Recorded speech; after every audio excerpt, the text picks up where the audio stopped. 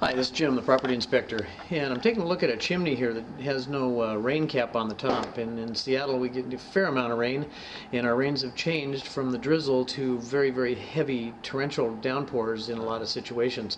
And what's happening on these older homes, these chimneys, are just absolutely collapsing.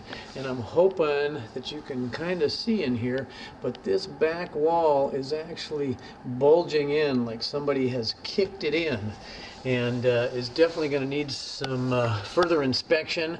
We definitely need to re-support the brick to make it structurally sound. This is probably a real good candidate to just kind of brace up and then throw in a gas insert. Unfortunately, we have gas at this house, and throw a metal liner up at the chimney, but we definitely need to add some bracing in here to repair this brickwork. Anyway, that's your tip for the day from the property inspector for having rain caps on your chimneys. Have a great day.